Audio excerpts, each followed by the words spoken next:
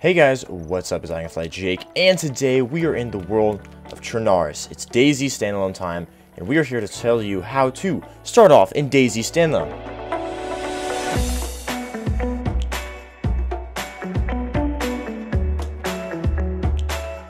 Now, I've made a video on this before, but so much has changed since that year, or 2 years ago even, that it's time to do it again.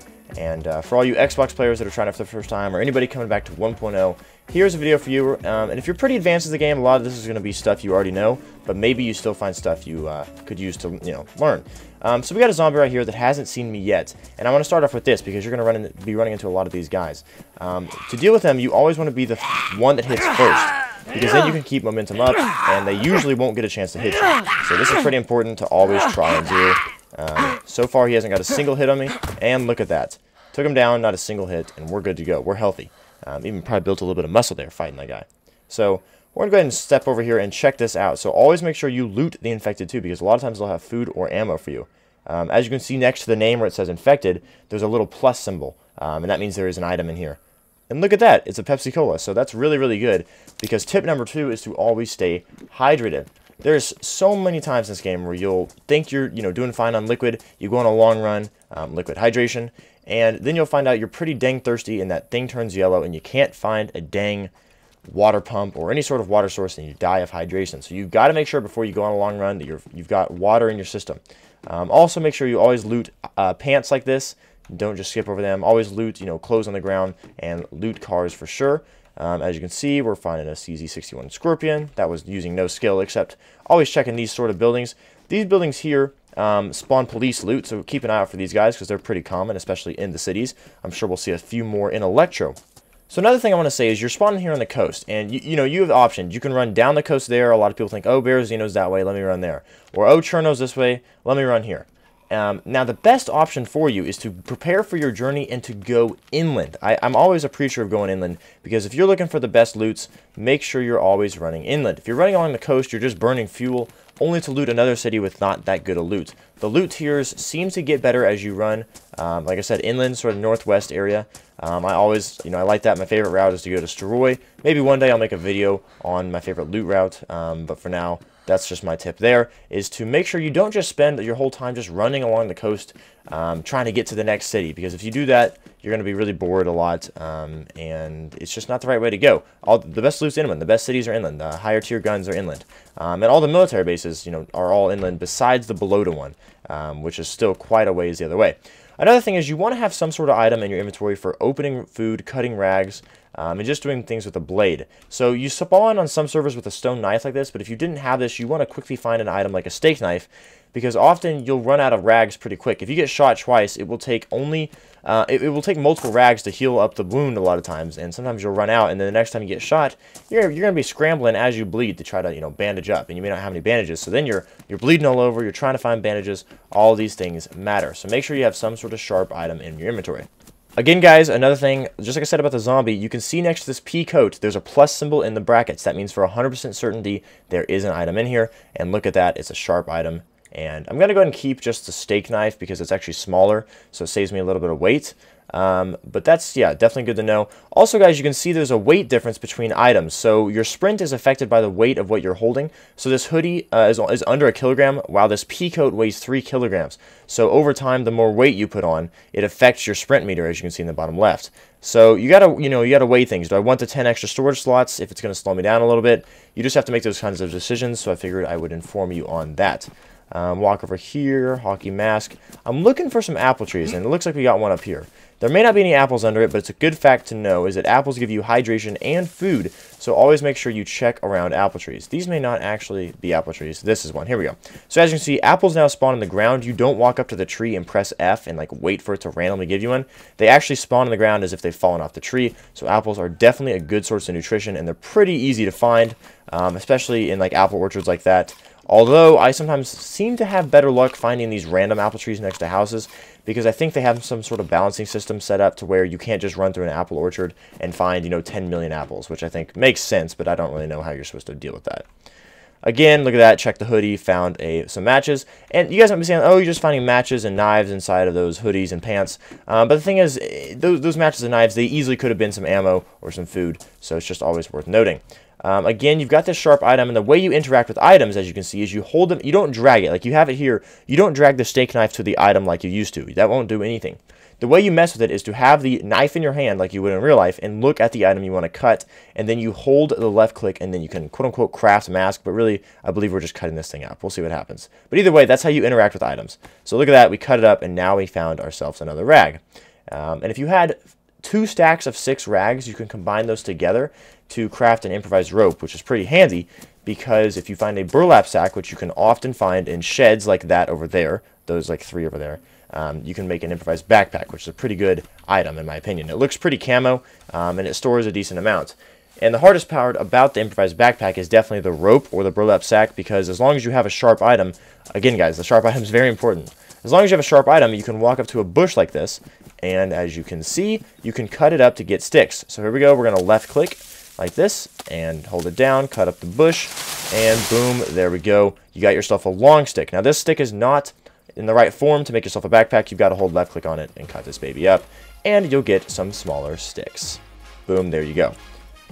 Alright, so we're going to make our way into the city, and like I said, I'd like to go inland, but right now I don't feel comfortable with our amount of food, weaponry, and drink to run inland. So we got to use this city to our advantage, obviously, and get some loot from it. So guys, if you have hopes of making an improvised backpack, every time you see an item like this hoodie here, I would consider cutting it up because it's going to give you a few rags, and then you're just a few rags closer. Look at that, it actually gave me 4 rags, so we are not far at all from being able to craft an improvised rope. Also, make sure you're always collecting drinks, and if you're running out of storage in your backpack, don't be afraid to keep on eating stuff. Eventually, you can overstuff yourself, but it takes a lot of food. Again, here's some rounds here, pretty good find. That can be used in a lot of common guns. Use 9mm. It's a pretty good ammo type. It's a little stronger than .380 rounds. But today we're not delving into weapons. This is more how to start off. So as you can see, we've already split off tips on starting off by finding rags, sharp items, making sure you're getting water. Now the water one is super important. I've been a little lucky, honestly, in this game, guys, and been finding quite a bit of Pepsis or drinks, but a lot of times you need to find yourself a water fountain. So another little find here is this BK-18. I mean, I'm going to take it. It's not that big a deal. Like, there's no tips involved in what I just did, except maybe make sure you're searching the whole house, because a lot of people will skip this attic up here. And look at that. I just found myself a decent rifle. It's actually single shot, so it takes a lot of reloading, but it's pretty powerful. And look at that. We've actually found ourselves a splitting axe, which is a pretty dang good melee weapon, although I wouldn't discredit the steak knife or any sort of handheld knife. They're not bad either. The axes, though, are pretty neat because they can do a big sweep, and they can actually hit multiple zombies or people, if you're into hitting people too. They can do that too. Alright guys, so we're just going to keep on continuing our loot path here. We don't need to even... Oh, look at that. We got some more ammo. Pretty good. So that means for 2 different types of guns, we already have 2 types of ammo. Not even going to bother looking in this P coat because there's no plus symbol. As you can see, nothing in there. Okay, I bothered looking in it just to prove a point to you guys. These sort of sheds here spawn more industrial style stuff. You got a pipe wrench in there. There's another tire wrench in there, etc., etc. But that is that. We got more zombies up ahead. In fact, I'm going to show you guys how to do a heavy attack. So if you pull out a weapon like this, and if you're holding shift as you run, when you do the attack, you're going to do a heavy attack. And boom, we did a heavy attack. So this is just a normal attack, right? Oh, right there. Oh wow, he's already dead. Well, as you can see, the splitting axe does a decent amount of damage. So pretty good item. And it's also good for cutting down trees, because knives cannot cut down trees, but splitting axes can.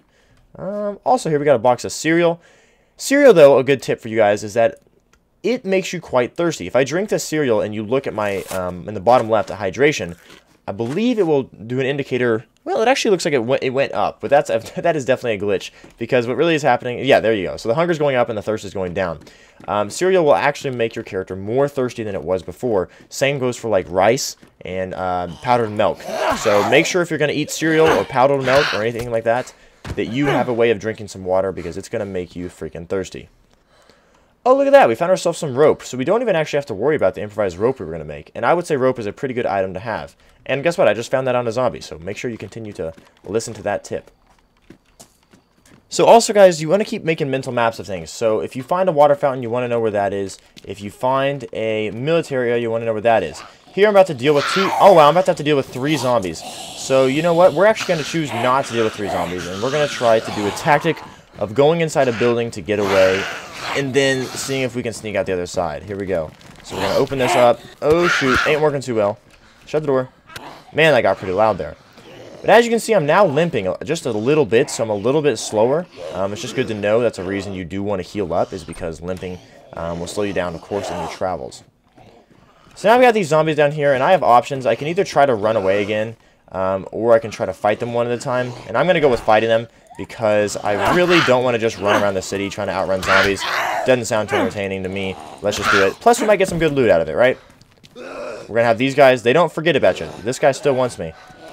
Hopefully that zombie doesn't see me in a second, but she might. Looks like he's... Oh gosh, it saw me.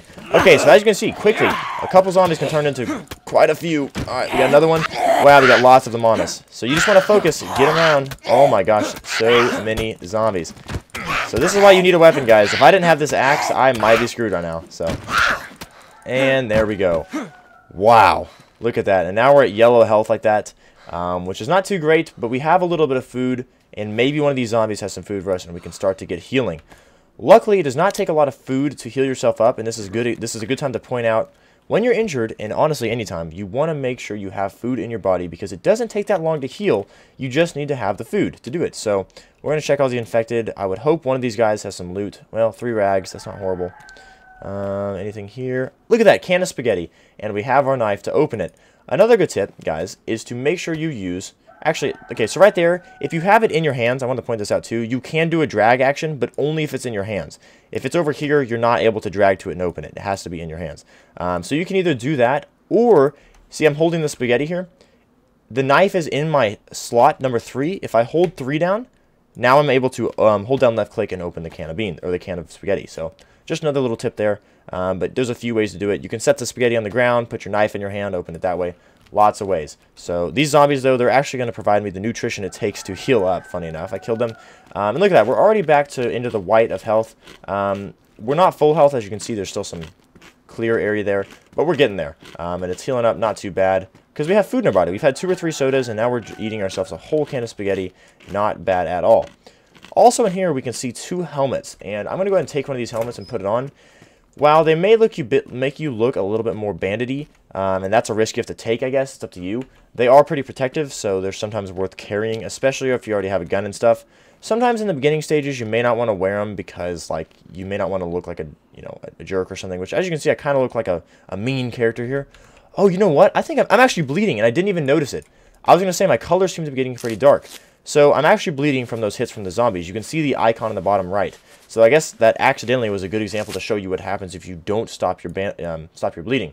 So as you can see, now the blood is going up, and that means my blood is regenerating, and we should be good to go. But as you can see, you start to lose colors, and it actually impacts your healing as well. So it's definitely good to make sure you bandage up, because you can die from blood loss for sure. Found a potato. Go ahead and eat that, because like I said, we gotta be healing up, boys. We gotta be healing up. So because of the mental map I have, and I'm not saying that's impressive, I know that there is a military area right over here in the middle of Electro.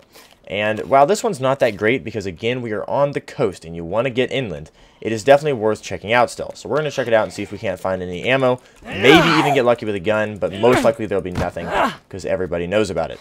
And I would recommend you go for headshots, because headshots obviously can do more damage, and so it's worth doing with melee weapons on zombies.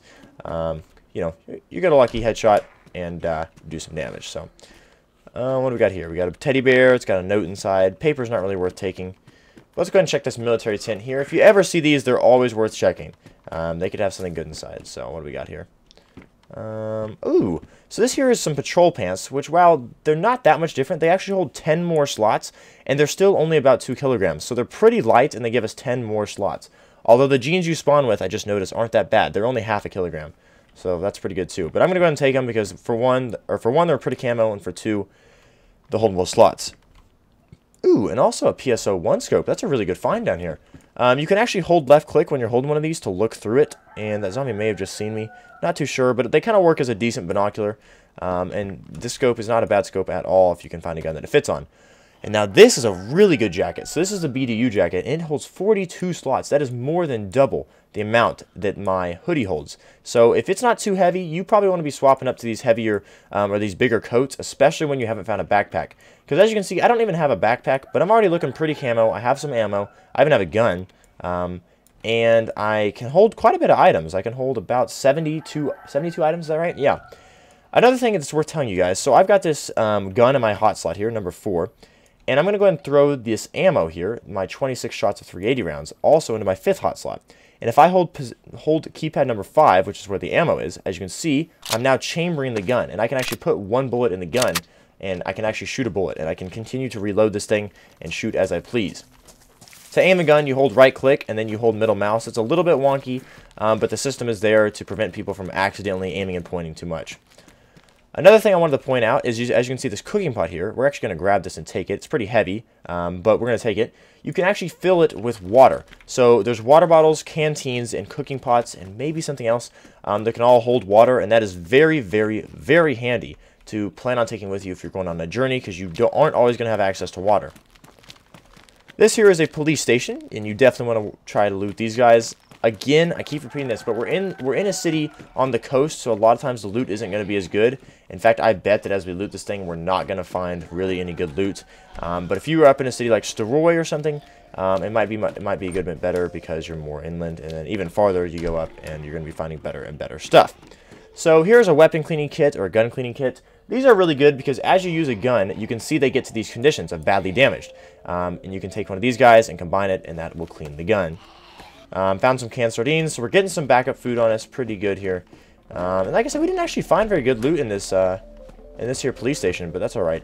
Kind of proves the point that inland loot is not that good. Now, you want to make sure you're keeping track of where inland is and where you need to be going. Oh crap, let's try to, we're going to scoot back at these guys, and we're going to lock the door. That's another good tactic. You got zombies on you, they're inside the building, run out, shut the door, you're good to go. And we're going to try to get away from this guy too. So right now, guys, I feel I've eaten enough food. Now, okay, there we go. So I've eaten enough food, and I'm about to have 2 backup food items, food and drink, that I feel comfortable enough to run inland.